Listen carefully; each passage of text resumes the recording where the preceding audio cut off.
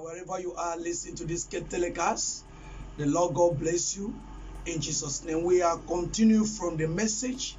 This is the volume 2 of the message, titled "Shaping Our Future Today Through Our Children."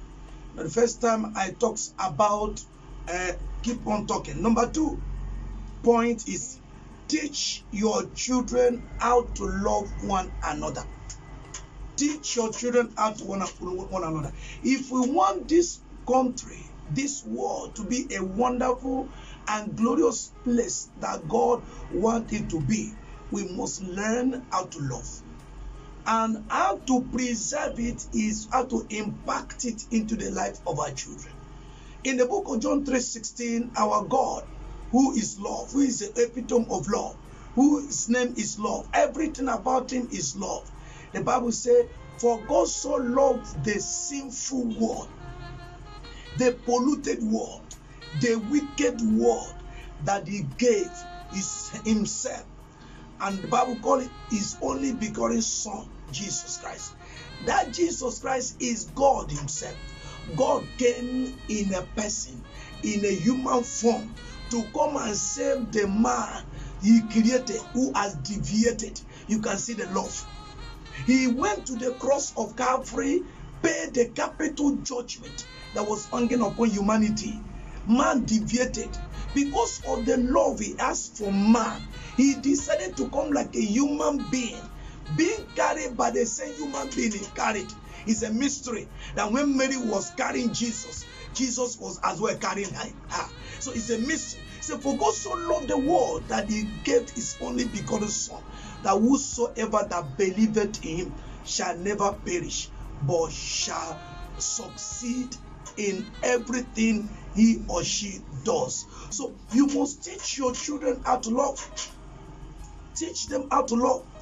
Teach them how to love. Not naturally. Human being is naturally selfish. And that's when you see a little child buy something and give it to him or her, stretch out your hand and ask for it, the child will say no. But at that moment, it's natural to keep what he or she has already gotten. But you must teach him that the right way to live is to share, is to love one another, is to care for one another. So teach them how to love. In the book of Matthew chapter 22, from verse 37-34, a lawyer came and asked Jesus, tell us the greatest commandment of all the commandments. Jesus said to him from verse 36 here, 37, 36, he said, thou shalt love the Lord your God with all your heart, with all your soul, with all your spirit. He said, this is the greatest commandment. And another one that is like the same, thou shalt love your neighbor as you love yourself. So who is your neighbor? Your neighbor is everyone, every human being you see anywhere you go. So you must learn how to teach the children how to love, how to exhibit love to one another.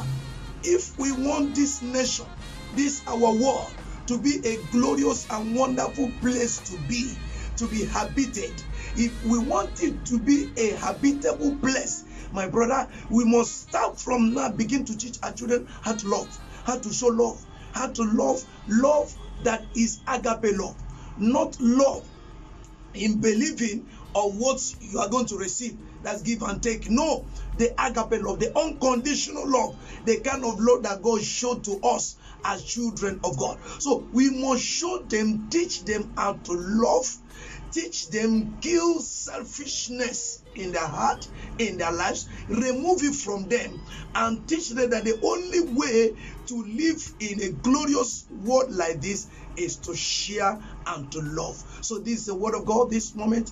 Wherever you are, love is the key for us to make it here, and on the same time to make heaven, and for us to shape our future tomorrow through our children. We must teach them how to love.